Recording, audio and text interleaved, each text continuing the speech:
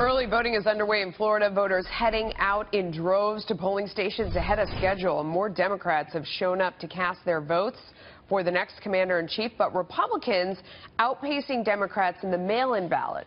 So what will happen on Election Day? Here now to talk about all of it is Blaise Ingoglia, Florida GOP Chairman. Thank you so much for joining us.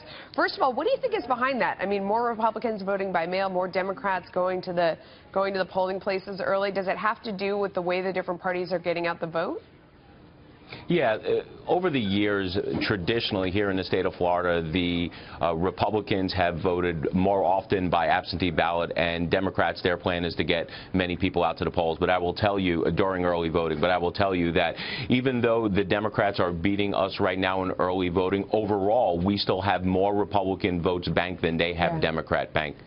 Okay. I would be interested to know what is the #1 issue that you think is driving voters. I mean, if you look at Obamacare, for example, your premiums are going up 14%, which sounds like a bargain versus the rest of the nation. But I would point out it's double what the average was last year. It's also much faster than inflation, much faster than wage growth. I mean, it's still a huge jump for people. Is that one of the drivers, or do you think are people looking at the email situation, or are they looking at Trump's personal life? I mean, what's driving voters?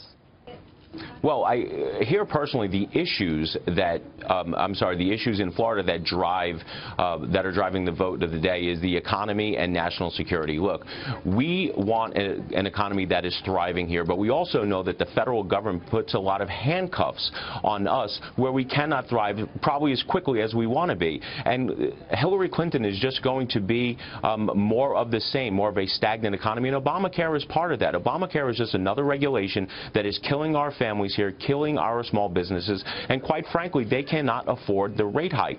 But they also see Obamacare as sort of like a microcosm of what the federal government is. It's just more government control that forces prices higher and higher on everyday Floridians. Yeah. You said national security is a big concern as well. I mean, we haven't, at the beginning of this campaign, that was a huge point, and we were seeing attacks in France and elsewhere and here on American soil. That part has really quieted down in these past couple months. Do you still think it's at the forefront down in Florida? Yep. Yeah, it is, and it has not quieted down here in Florida. Look, Florida, we are an extremely veteran-friendly state. We have a lot of military installations here in Florida. We have a lot of retirees that are veterans, and they cannot stand the fact of a Hillary Clinton presidency. Hillary Clinton, who would lie to the families of Benghazi, these people remember, the veterans remember that, and they're going to come out and they're going to vote for Mr. Trump. I hate to cut you off, but we're all out of time. We're up against a hard break. Blaise, thank you for that. We appreciate it.